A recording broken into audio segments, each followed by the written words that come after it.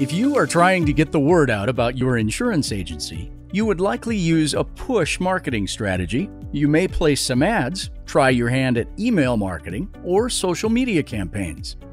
By contrast, content marketing utilizes more of a pull strategy, focusing on creating and distributing relevant, valuable content to your audience. Relevancy requires defining your targeted demographic, and value requires an understanding of what information is sought after and meaningful to those in that demographic.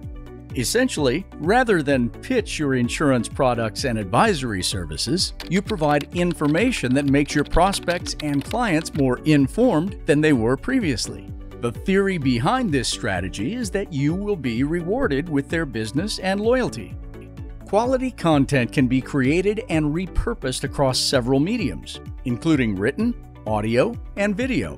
When placed on an insurance agency blog, it helps tremendously with search engine optimization.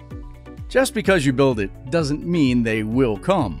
Content marketing works best when combined with other marketing tactics, including public relations, social media, and other channels to increase your agency's reach and following.